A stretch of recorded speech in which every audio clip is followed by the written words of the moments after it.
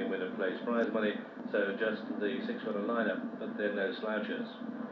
And they go to the first quarter mile, and it's Sesame dictating things, running the race that Walter Swinburne wants, the leader.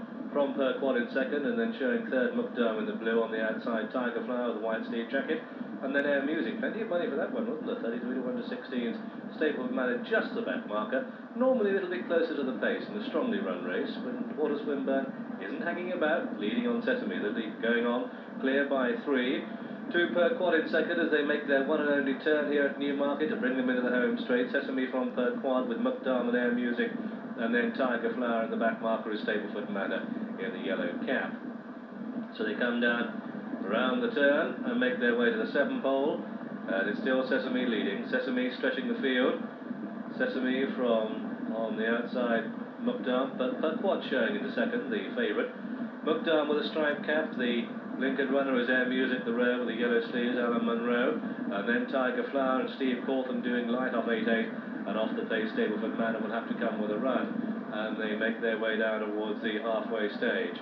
A little change, it's still Sesame on the rails with Per Quad following on, but he's just shaded there from this camera angle. On the outside, Mukdam shows third with Air Music, the rail 4, and then Tiger Flower, and on the outside is Stapleford Manor. So they come down inside the final half mile, past the 4 furlong marker, and Sesame, Per Quad's pulled to come and join them, but Mukdam swinging away on the outside. Tiger Flower's tucked away, and Stapleford Manor tries to get closer.